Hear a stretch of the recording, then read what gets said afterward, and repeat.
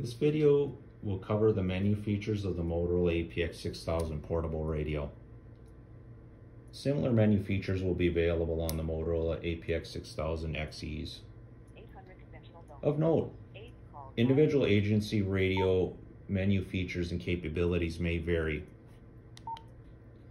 The backlight display for law radios normally disappears after 15 seconds, but this feature has been disabled for video training purposes. Radio alias has been disabled for security purposes. Detailed description of certain menu functions will be described in future videos.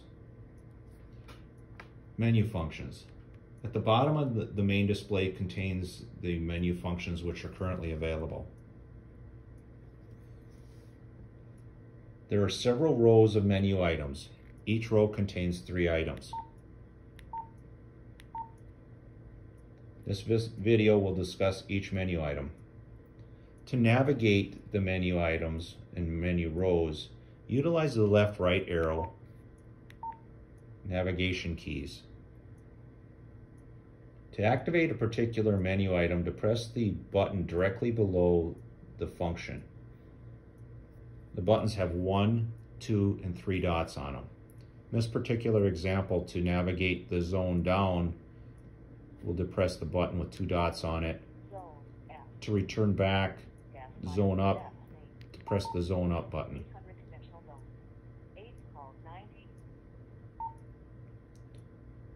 We're going to first start describing the zone up and zone down buttons. First of all, you have to understand what is a zone. Some manufacturers use the term bank. Basically what a zone is a group of up to 16 channels, typically with channels, talk groups, or any combination of both. As a side note, multiband radios may also have zones that contain not only channels, talk groups, or combination, but they can also contain channels and talk groups of differing frequency bands. The mute function, these radios as currently programmed have voice announcement pre-programmed into them. This allows the user to hear certain buttons as well as the navigation between channels and zones. Control lock. Control unlock. 8 tap 91. 8 call 90. If the user decides that they would like to mute this feature, they would just depress the corresponding button below mute.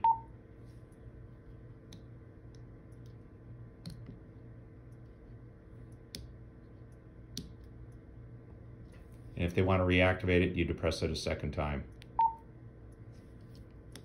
Control lock. Control unlock. To navigate to the next set of menu functions, we're going to utilize the right navigation key. The first item you see is info. Info allows the user to see some basic info on their radio.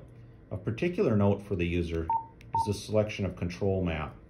Again, to get there, utilize the up-down navigation key. And by selecting control map, it allows the user to see how the side buttons on his radio are currently programmed. The next button is battery. This is pretty self-explanatory. This allows the user to see the percentage of charge remaining in their radio, the remaining capacity in milliamp hours, and estimated number of charges on the battery. Clock. This menu function allows the user to set the date and the time. Of note, typically the clock is not extremely accurate, but this allows the user to set the proper date and time in the radio. The next row, LOC, is short for location. This identifies the GPS feature, allows the user to turn it on and off, as well as some other items. A more in-depth description of this feature will be discussed in future videos.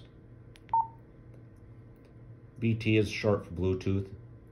This allows the user to see if the Bluetooth is turned on, if it's paired with any particular devices, and rescan if need be. The next item is profile. Within the radio are 3 different pre-programmed, primarily audio and ergonomic profiles.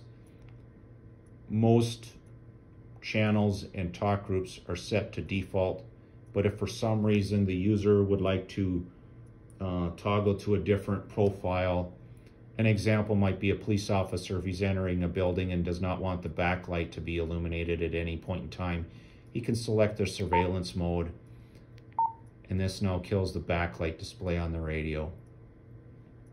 To return back, they would select profile again, arrow up to the proper default, and it will return back to the default profile.